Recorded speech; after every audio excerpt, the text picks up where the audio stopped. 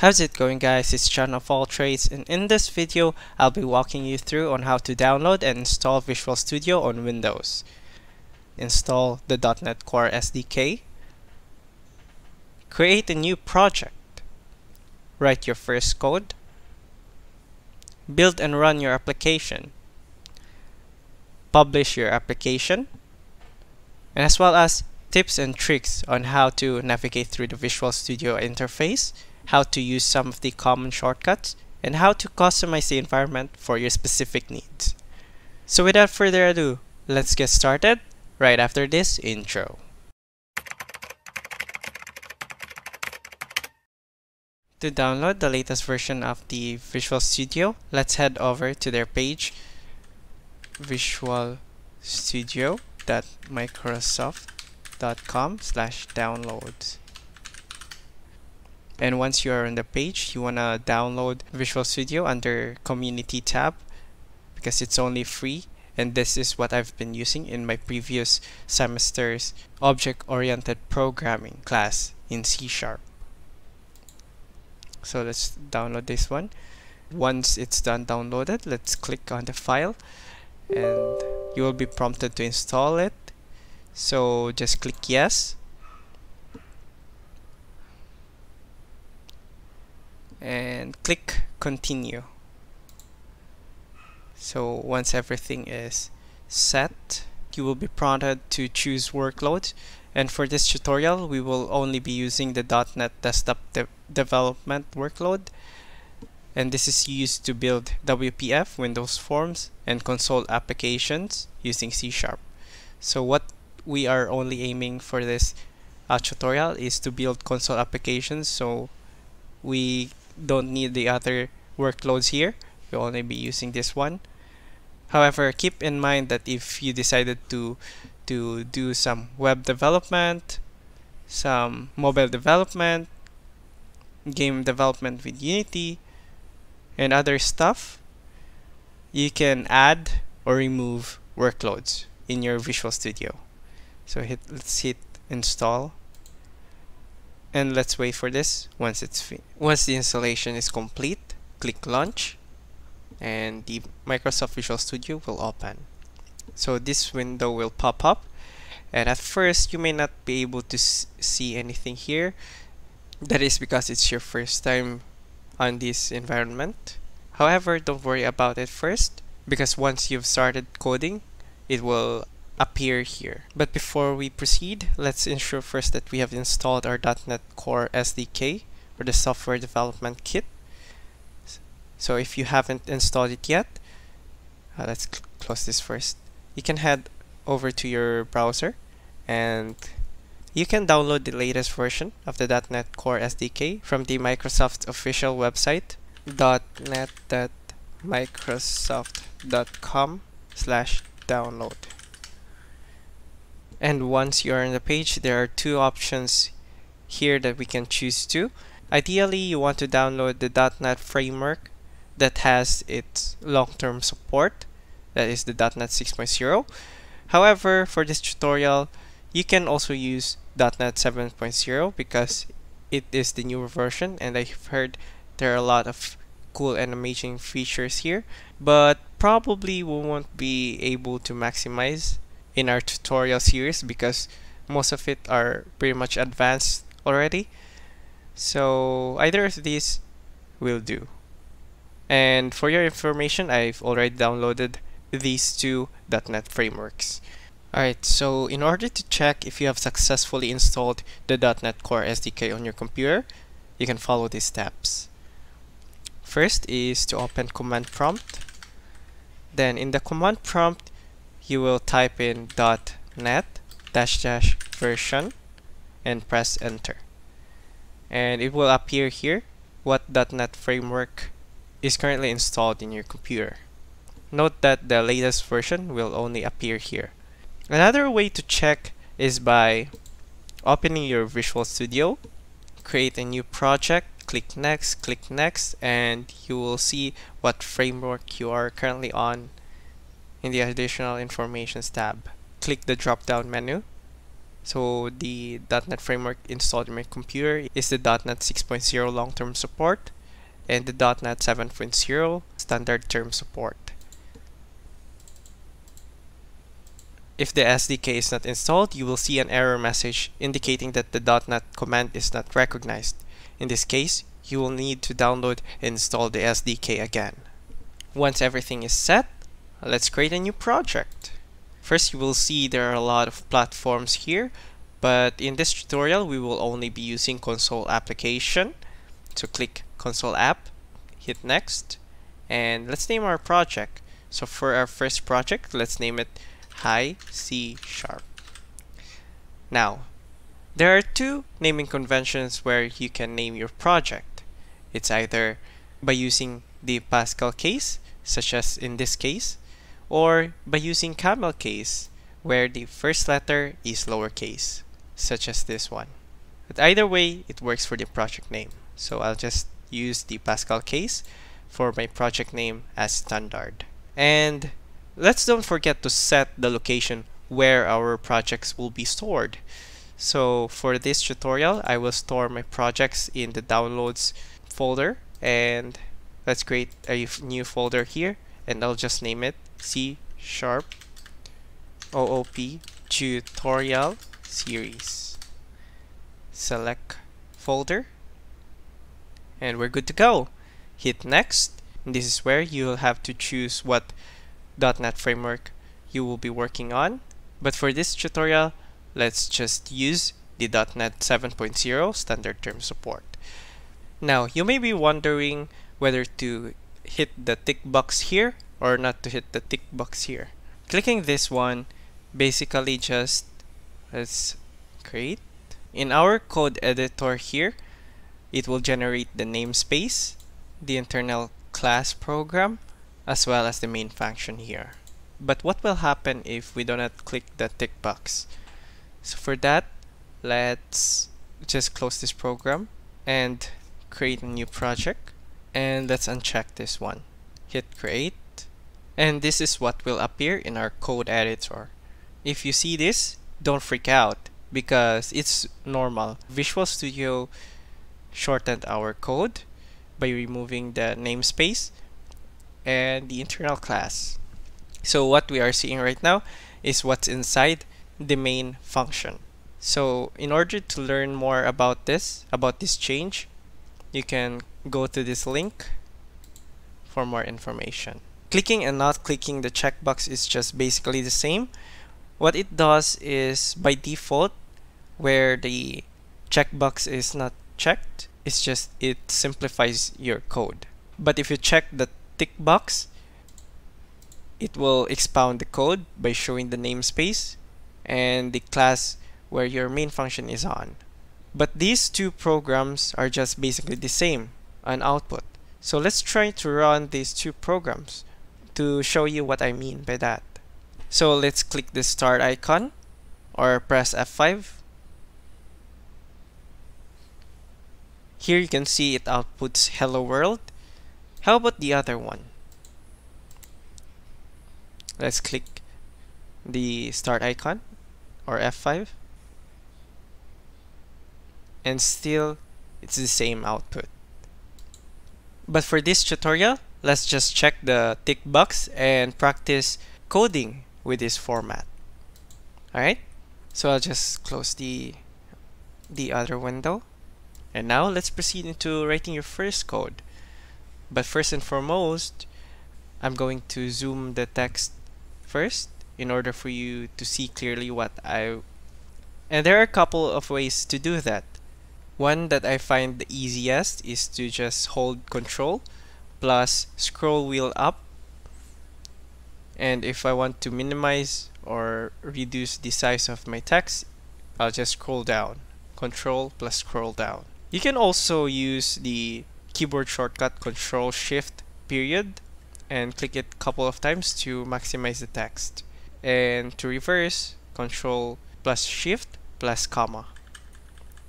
So I'll just leave it large like this in order for it to be visible. In case you may be wondering, what does console.writeLine means? If you're familiar with programming languages, it's just very similar with other programming languages. Keywords such as print in Python or printf in C programming. So basically what it does is it outputs or displays to our console what is between the quotation marks, such as hello world. So let's run this one. In order to run our program much faster, and you will see me using this a lot in our tutorial, is to press the other start icon, which is start without debugging, or Control F5.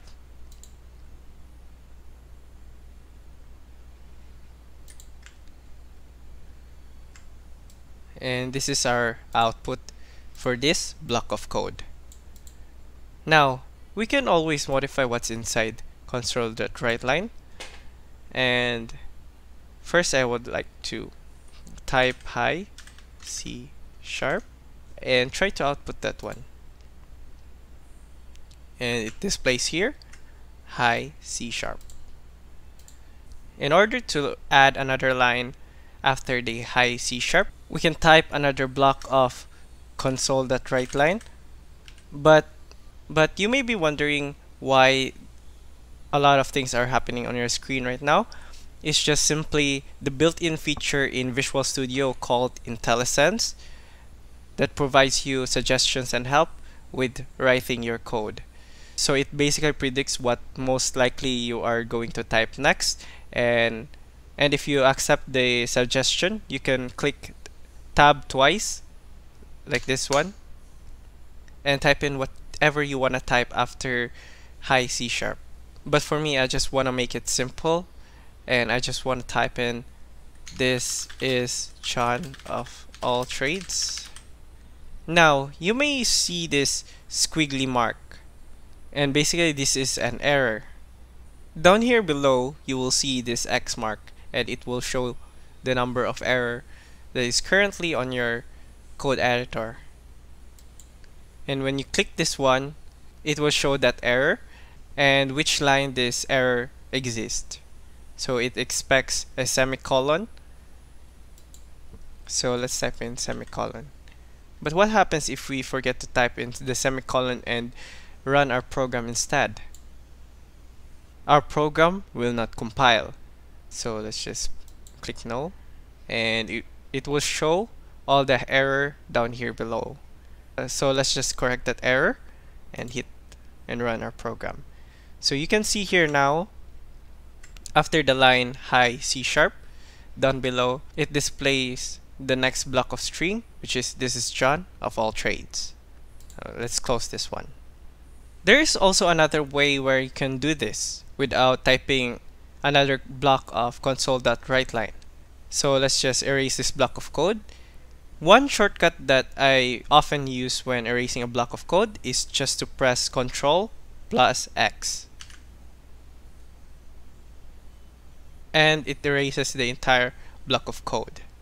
After C#, you can type in /n. This means new line, and I'll just add this is John of all trades. Now let's run this code again, and we've got the same output. Alright, so once everything is said and done, and you are already satisfied with your first code, and since it's your first code, you want to share it with somebody else. So in order for us to do that, we can publish our code. So first, let's hit on build solution, or you can use the keyboard shortcut Ctrl+Shift+B. So let's just do that. However, if you've already run your program, such as start without debugging or start with debugging, it will automatically build your program. So once that is done, next is you will have to set the debug here on the upper left into release. On the Solutions Explorer, you will right click on your project and hit publish. Now you will be prompted to choose which of these you want to publish your code to. But for this tutorial, I'll show you how to publish your code locally or in your computer. So let's hit on the folder, click next, and folder again, click next. You can choose the folder location. In my case, I want to save it into this PC, downloads, and C# OOP tutorial series. Hi C#, and I'll just add a new folder here, name it, and you'll see a green check mark here, and that means that it successfully published your program. So let's hit close, and once you see this ready to publish, just hit on publish. And let's open the folder where our first program is located. Let's open our folder. And now you may be presented with different versions of your application with different file extensions. But by default, we can always run our program using the executable file, the one that has the .exe file extension. So let's double click this one to run our application. So we've run into an inconvenience here.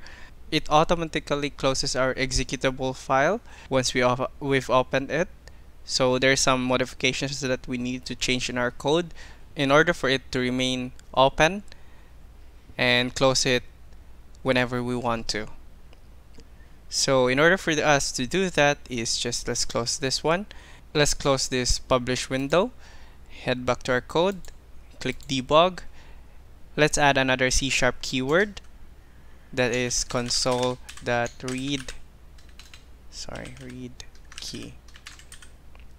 And let's compile our code or build it.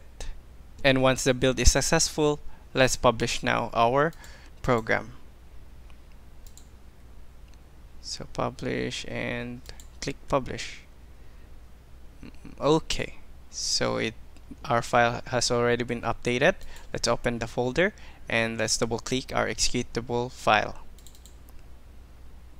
Alright, so now you can see this is now our first application. So in order for us to close this one, we can always hit the close button or Alt F4 or press any key to close it. So here you go. So congratulations, you've already made your first application in C#. By default, all of your publishable builds will be automatically stored in, let's just check in Hi C# 1, our folder Hi C#. Inside this bin folder, inside the debug, inside the framework, then you can also see your executable file here. You can always share or publish your code without going through the process that we did a while ago. Just double click your executable file and this will be exactly the same as the program that we published a while ago. Alright, we're back to Visual Studio, our C# IDE or Integrated Development Environment. So there are a couple of ways where we can customize our IDE. And the first thing that I want to show you is how you can customize your Visual Studio theme. And in order for you to do that is you can head to Tools from the File menu bar and click Tools, then click Options, and you can see here your color theme. So let's try in blue. Oh, that's so bright. How about the other one? Okay, I don't think that changes a lot. Okay, I'll take it. Dark, I think this is what we had by default. Okay, now this is more suiting to the eyes. Right, next is the light. So I have a mixed feeling about this, but let's do it anyway for the sake of demonstration. Okay, that's so bright, man. Okay, let's just try the last one. Use system setting. I wonder what it does. Okay, I think it's the same with the dark theme, but I'll take it. Let's use dark as our default setting because it's more eye friendly. Alright, so that's for the Visual Studio color theme. You can also customize your theme by heading to Tools and clicking the theme, and you'll see the default themes that are installed in your system. You can always get more themes by clicking Get More Themes. It will prompt you to Visual Studio's Marketplace where you can choose theme. Kinda want to try the Cobalt theme. I think this looks kinda cool. Let's try this one. Download. Alright, so how do I use this? I have just to click this. So just click install. Just clicked end tasks a couple of times there. Alright, so the installation is complete, but apparently Visual Studio must be closed in order for it to start installing. So for that, let's open up again our Visual Studio. And now you can see on this side your recently opened solution file, and the most recent will appear here on the top. So just click this one to reopen it again. Alright, then let's try on with our new theme. Ooh, that's Cobalt 2. Let's try that. This kinda looks cool though, not gonna lie. But I'll still use the dark theme anyway. You can also customize your keyboard shortcuts by heading to Tools, Options, and Keyboard. Just so you know, I haven't really messed up with this, so I just use the default settings for my keyboard shortcuts. But this is a good thing to know whenever you are looking for the shortcut that suits your needs. Visual Studio also allows us to customize this code editor that suits our needs. So in order for us to do that, you just head to Tools, Options, head to Text Editor. Under General tab, you can check whatever suits your needs here. Like you can view white spaces on your code and view zero width characters as well. So let's check this. You will see a subtle mark here that will show your white spaces. To revert that, let's just uncheck this one.